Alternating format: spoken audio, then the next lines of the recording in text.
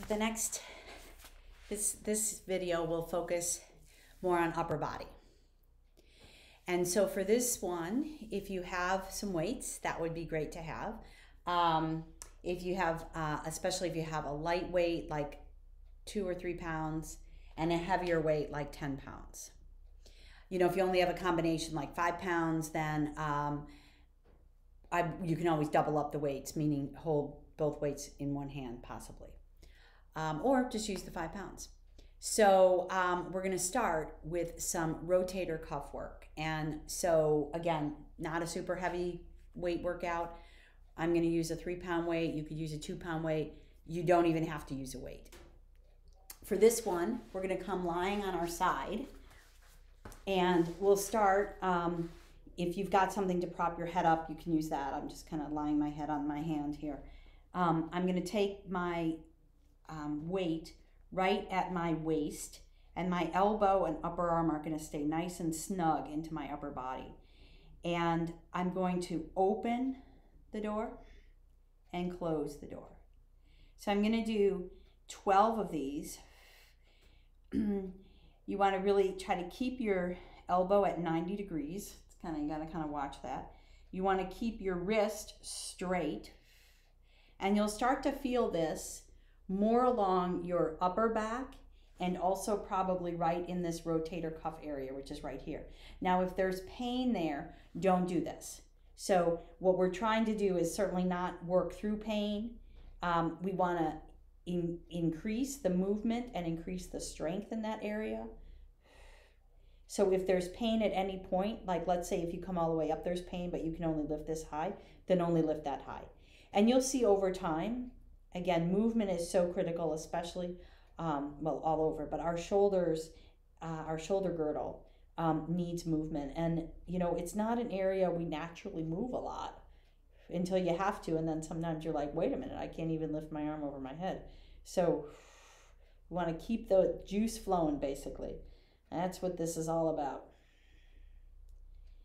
And then when you've done like 10 to 12 on that, with that arm, you're going to change arms. And this is where a pillow would be nice. But, and again, I'm going to have my arm in front of me at 90 degrees. My elbow is bent. I'm going to just open the door or close the door and open. So again, I'm drawing up and down. Now this one you're going to feel more in the front of your shoulder, like the top of your shoulder. And again, you'll know the difference, right, between pain and really just work. So if it's so painful that you're dreading it, then don't, like, let's say if I only go down that far, then. It'll probably, if you do have pain, it'll be at the ends of the cycle. So it'll be either at the, here at the bottom or the other one at the top. And again, we'll do 10 to 12 of these. These are, again, really nice. Also, you can also add these to your activation work. You can do these every day. Some you don't want to do every day, right? Most of the time strength work we're going to do every other day. But these kind of lightweight shoulder work, rotator cuff work, you could do this every day. Okay, then you're going to switch sides. So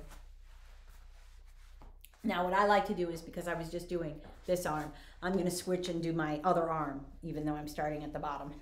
So again, I'm going to move it up and open it. And open it. So this is where if you had a little pillow, it would be nice.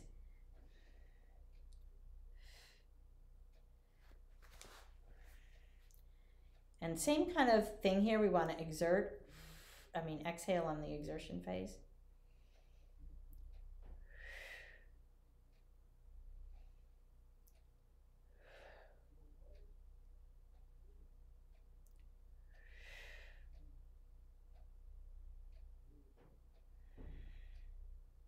The other thing you might start to feel with some of these, maybe they're new exercises to you with the lightweight, is you might start to feel like some heat generating, and that's okay. That's kind of a good sign. You're warming things up. You're maybe stirring things up that didn't get a lot of action before, but it's that sharp pain that you want to avoid. And then we'll take the other arm. So you'll again have your upper arm snug into your body, your elbows at 90 degrees, and you'll open and close. And you'll exhale to open and close. So I know these aren't the most exciting of exercises, but what you can do, actually make it a little more exciting, of course playing music, but also drawing, finding other things to engage here. That belly, remember we talked about the core activation before, you find that here. What does that feel like? Can I also find more of the squeeze in my shoulder blades as I bring the arm up?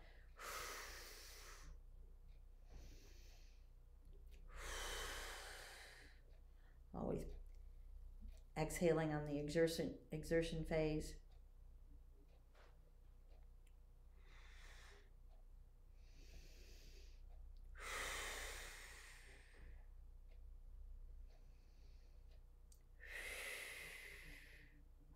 Great. So if you're at 10 to 12, go ahead and stop and come on up. And we're going to work a little bit heavier weights if you've got them. So we'll do some single arm rows. So I'm going to use a 10-pound weight.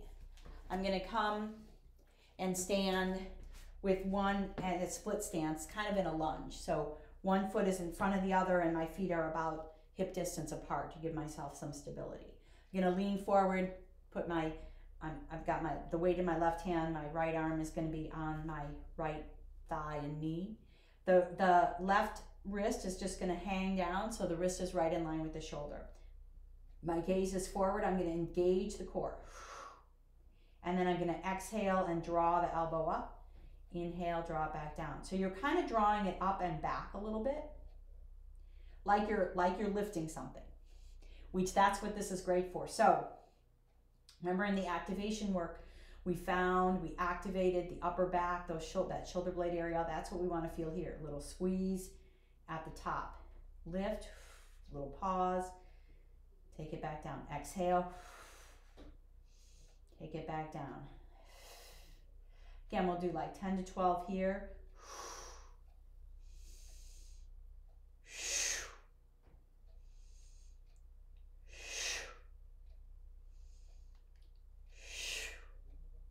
And then we'll take the other side. So you'll take now your left foot in front if you have your weight in the right hand, leaning forward. You want to be in a nice line here. So notice if you're bending at your waist, we want to keep our waist actually not bent, straight. So we hip hinge, it's called.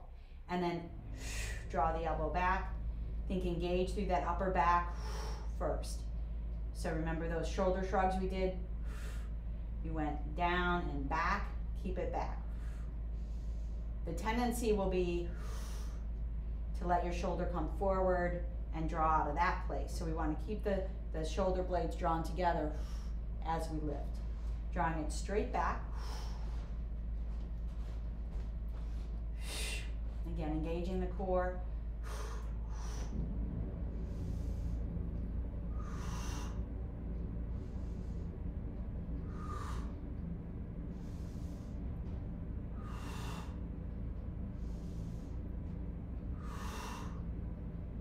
And when you've done 10 to 12 here, you can come on back up, and we'll move on to our next exercise, next strength builder, which is going to be a overhead tricep press. So for this one, you're going to take the weight in both hands, or take the weight with both hands, yeah, and take it over your head. Now this is where if you've got two smaller weights, you can always use those and hold them. And then I'm going to keep my elbows kind of close to my ears. I'm going to let the weight come back. Inhale, exhale, shoot it to the ceiling. Inhale, draw it back. Exhale, shoot it to the ceiling. Inhale, draw it back. Exhale, shoot it to the ceiling. Now, real important here to engage the core. Real important to notice what's happening to your upper back. So the movement is isolated to the tricep. So the only thing that's moving is really the forearm, right? To as much as you can, try to not have other movement. The movement can come sometimes accidentally by arching the back and then trying to like heave the weight up. So try to keep everything else really engaged, really still. Inhale down, exhale up, inhale down, exhale up, inhale down, exhale up. Great. And one of the things you can do is if you've got a BOSU, especially like for that tricep, you could stand on the BOSU and then do the tricep here, which will certainly challenge your balance a little bit more. And that can be something to add a little more intensity if you have something like a BOSU. No big deal if you don't. So the next thing we're going to do are some chest presses. So for chest press, you're going to want we'll do a double chest press with one weight in each hand. So you'll take your weight, you'll come to your back, and it's just like a push-up in reverse. Now push-ups are great to do, and you can also just throw in some push-ups instead. But sometimes push-ups are a little straining on the shoulder. So pressing up, inhaling back down. So I'm just going to press my wrists right on top of my shoulders. As if I were on the floor, I'd press straight up. Trying to keep the wrists straight and aligned right over the shoulders. Pressing up. And again, another great place, great chance to engage through that core. Inhaling on the way down, exhaling on the way up. Inhaling down, exhaling up. Inhaling down, exhaling up. Inhaling down, exhaling up. And again, doing 10 to 12. You know, if you happen to have lighter weights, you might try 12 to 15. We really want to get to the point where you're feeling that, again, that muscle gets a little tired or gets a little harder. An indication that it's time to stop for sure is if you feel like you're really struggling against the weight. All right, and then draw the weights in. Go ahead and set them down. Our last upper body work is going to be our overhead press. And I'm going to show you 2 ways to do this overhead press. It's a great move for your shoulders. So for the overhead press, one way is to have the elbows in close, okay? And then I'm going to exhale, press the arms up, inhale down, exhale, press up, inhale down. Again, like we were saying with tricep, keep everything else still if you can. Lift through the core. You can also do this on the BOSU. That adds a challenge. You can also take your elbows wide. This will cause a little more, perhaps, strain in the shoulder, which is why if you have any strain in this way, come back to the elbows together. Do 10 to 12 of these in whichever format works. On BOSU, elbows wide, elbows narrow, always engaging the core. Exhaling as you lift, inhaling down. Exhaling as you lift, inhaling down. 10 to 12 here. And then go ahead and go back and repeat that whole sequence one more time. And then once you're done, I'm going to add a little bit of, I have a full video on stretching, but in case this is the only one you're doing, for a little stretch work, go ahead and take your hands behind you, interlace your fingers, or take your hands to your low back. Something that lets you really just open the chest.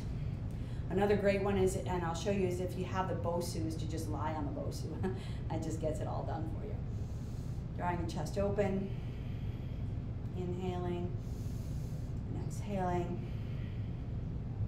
And then taking one arm across, lightly holding right below the elbow. As you draw this arm across, draw the shoulder away from the ear. Getting a stretch through the back of the top of the arm. Holding each stretch for maybe 10 to 15 seconds. Longer if you've got it. And then take the other side. In the video, that's the final video to do the stretching. We'll hold the stretches a little longer.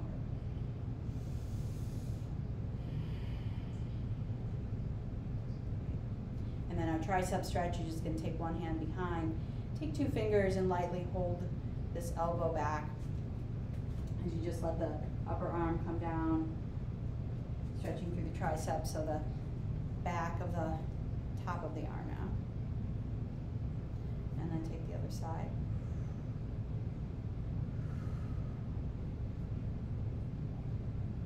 Great, so thanks. Enjoy the rest of your day or workout, and I'll catch you next time. Bye-bye.